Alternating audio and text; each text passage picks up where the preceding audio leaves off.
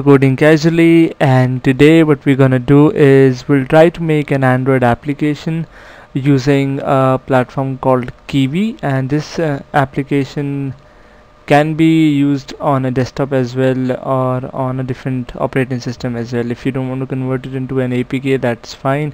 You can use the same application on Windows, on Mac, on Linux, and other operating systems.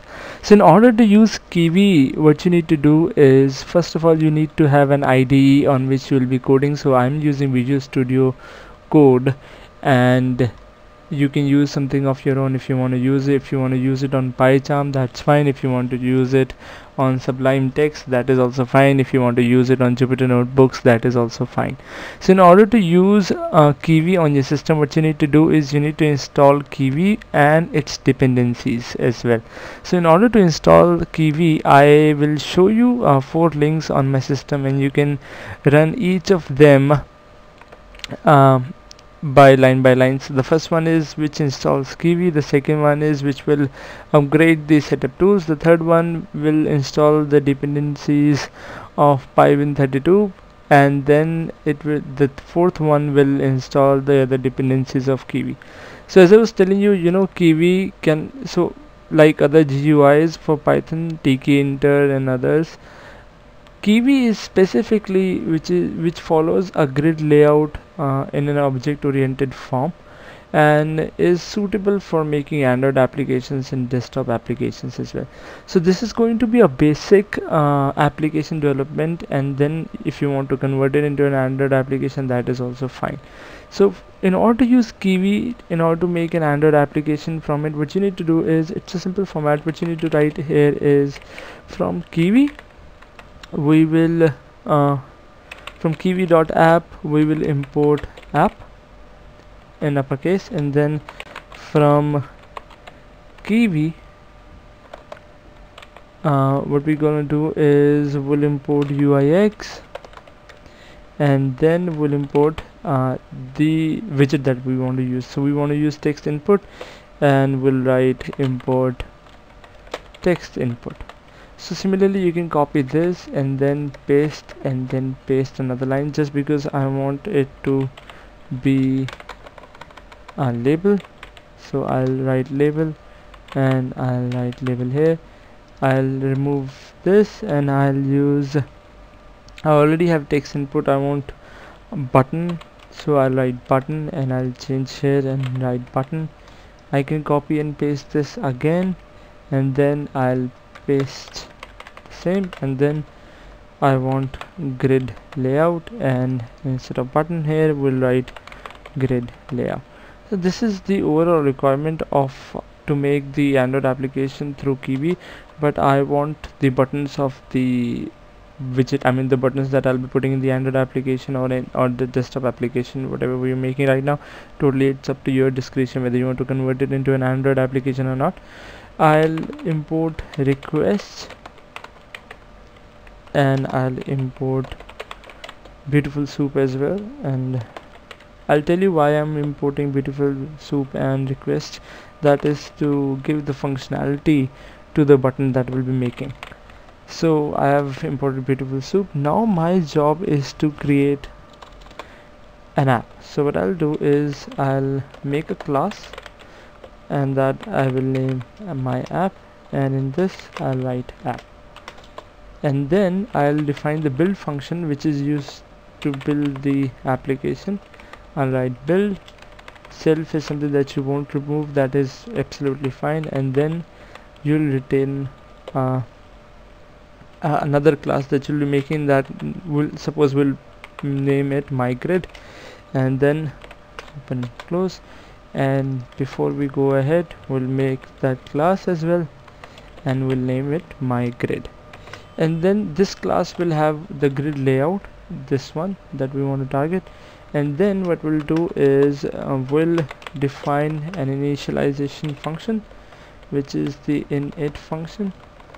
We'll write space init space, and then we'll open up the bracket, we'll consume self, and then we expecting different variables to come in, and I'll write cogs.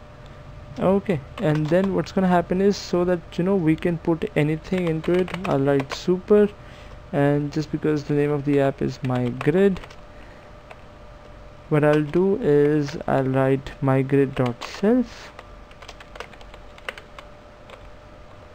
and then sorry, not mygrid.self, will be comma myself, and then what's gonna happen is we'll again initialize it by passing an initialization function, and then of course we're expecting different things to come in, so we'll write quags, and then we'll press enter. So now we will defining how many rows we need. So I need 4 rows for this application to work, so I'll write self.rows equals to 4, and then I'll start adding widget. So first I'll add a label, and I'll give it the text of COVID-19 cases information, and then what I'll do is I'll write the name of the text input that I'm looking for. So I'll write text, or I should rather write my text information, and that would act as a text input for me. And then what I'll do is I'll add widget, and that will be self dot my text information. So this is how you add a widget in it. So I've already added this one. We have added this one as well, which is the my text information. So before that, what we can do is we would need the label as well, in which we'll put result. So I'll write self dot result equals to, or rather than result tag equals to label, and then I'll give it the information of result, and then this one. So what's gonna happen now is, this is the similar way that you use tkinter as well, but this has a different concept altogether. This purely works on object model. So now what we're gonna do is we'll create a button as well, and then button add will be a button, and then I'll give it a text of show, and then I'll add this. So I have to write self dot button add, and then what I'll do is, I like the other widgets that we have added on through the GUI, what I can do here is self dot add widget and self dot button add. So if you don't want to write self, that is also fine, but I would recommend you to write it. So if you want to run the button like this would also work. You can just copy and paste the name of the button. This would also work. And then what we need to do is we need to give it the binding function, so that I can call upon the functions that I want to target. So what I'll do here is I'll write button dot add dot bind. That is something which is similar to tkinter as well, and on press, what I want is I want to target a function called get information. That function is not right now here, but we will make it. So on press we are targeting this function, and now what we can do is we can write this function here. So do remember that this function will be aligned to this one. If you would put it here, the button would not be able to detect it. So that is why you have to make the indentation right as well. And this will consume self and then instance, and then we'll call upon the function that we want to make. So right now what we can do is, without giving much of the functionality to it, we can just check how things work. So I'm writing the button press, but we did not declare anything which will cause the application to run. What we can do here is, then we can write name equals to main, and then what's gonna happen is we want my app, which is this one, to run. So what's gonna happen here is the my app will run from here, and this will return the grid which we have made here.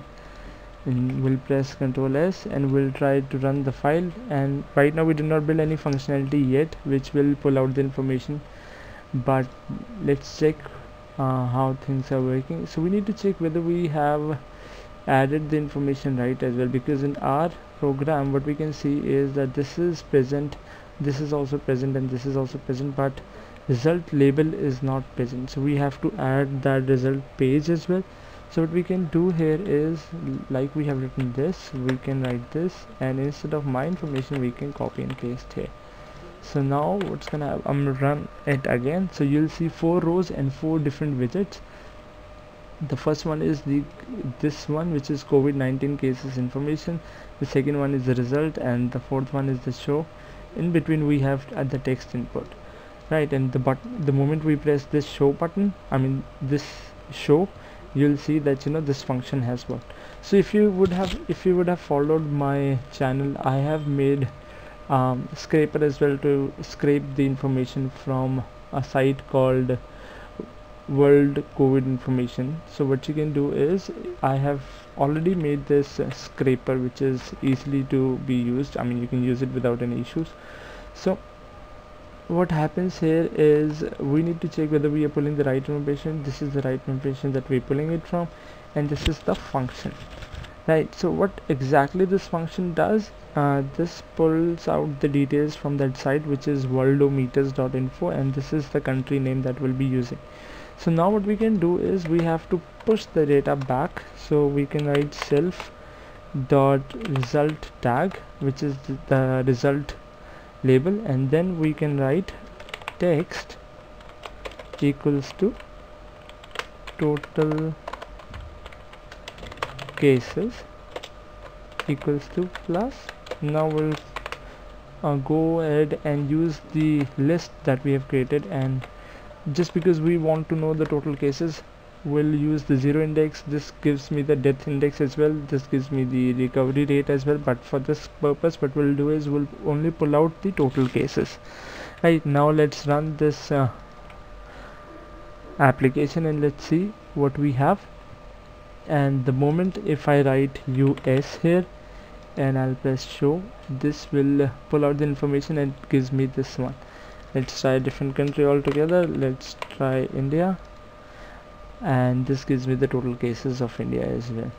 This is how this application works. If you want to convert it, again I'm telling you, if you want to convert the same into an Android application, you need to download Bulldozer, and that will do the work for you. If you want to know how to convert this application into an APK file, you can simply comment below and I will make a video on how you can convert the same into an APK. We will do a series on Android application on using Kivy and these frameworks only, to build more complex, more fancy applications, more intuitive applications. If you think that this video was resourceful to you, please press the like button, share it with your friends, and please subscribe to the channel.